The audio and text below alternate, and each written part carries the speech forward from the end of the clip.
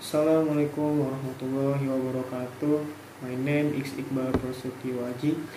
I'm from in Bogor. Here, I want to explain about the limitation of hand sanitizer.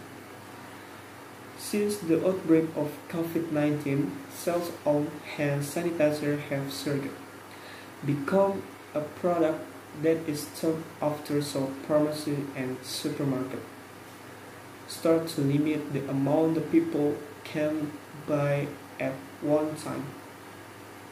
The state of New York has even announced it will start production on hand the risk of contracting certain infection.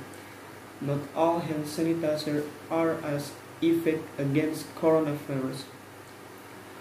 Alcohol attacks destroy envelope proteins that surround several viruses, including coronavirus. The protein is very important for the survival and multiplication of virus, but hand sanitizer must contain at least 60% alcohol to kill most viruses.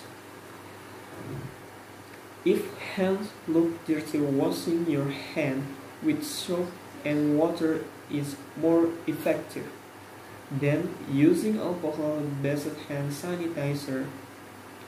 Research has found that the detergent effect of soap and washing friction work together. They reduce the amount of the microbes in our hand as well as impurities and organic matter. So, let's avoid COVID-19 transmission by staying inside the house, and don't forget always wash your hand with soap after doing activity. Thank you for your attention. Assalamualaikum warahmatullahi wabarakatuh.